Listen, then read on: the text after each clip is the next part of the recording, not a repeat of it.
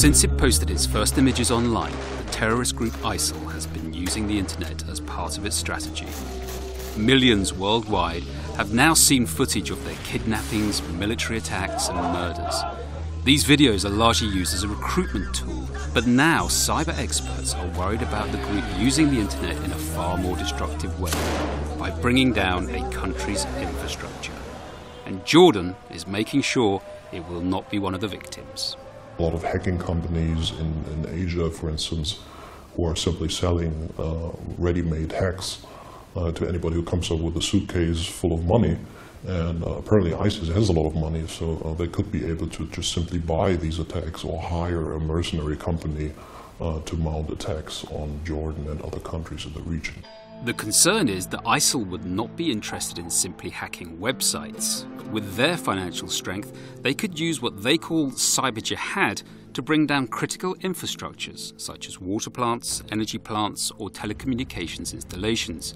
This would not only sow disorder in the country, it could also prepare the ground for a physical attack. If you look at the recent ISIS operations in Iraq, they specifically targeted the Haditha Dam. And so with the scarceness of water in Jordan, water infrastructure would certainly be an area of concern that would require attention and protection. Looking to the future, Jordan is trying to become self-sufficient in nuclear energy, and attention should be given to the development of the nuclear generation sector in Jordan. A dam is a good example. We've had a couple of instances in the past where the gates of a dam were directly accessible through the internet, and then you could just open the gates and flood a whole country behind it. For instance, chemical industries, and you would just vent some toxic gases into the atmosphere because you have access to that, and all of a sudden the chemical industry is a critical infrastructure. In response to these new threats, NATO's Science for Peace and Security programme has joined forces with Jordan to improve the detection, analysis and responses to sophisticated cyber attacks. It's a project that, once implemented, could be extended to other countries in the Middle East and elsewhere.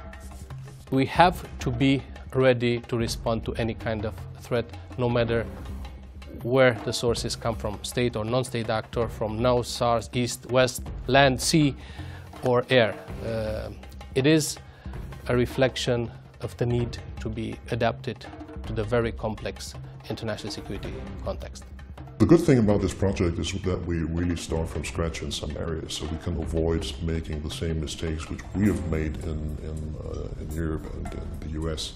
So here we can really cut all this out and have all the lessons learned, embed them in the project. I think we'll be able to come up with some very highly sophisticated capabilities here for some targeted activities and capabilities, and that will help the Jordanians quite a bit. I think a lot of other countries would like to do similar projects. There are similar requests coming from all over the world right now.